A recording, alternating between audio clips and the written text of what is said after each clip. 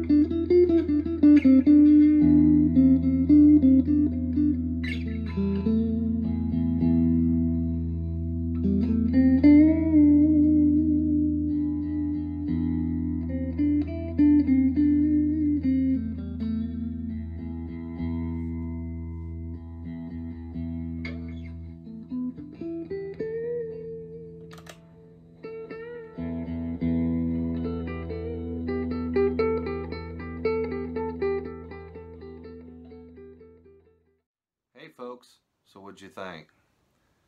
Personally, I'm really impressed with these pickups. These Wilkinson pickups are really, really good. I can't say anything negative about them. I think they sound amazing. The quality of the build is very good. You know, they don't cost a ton of money like some pickups do.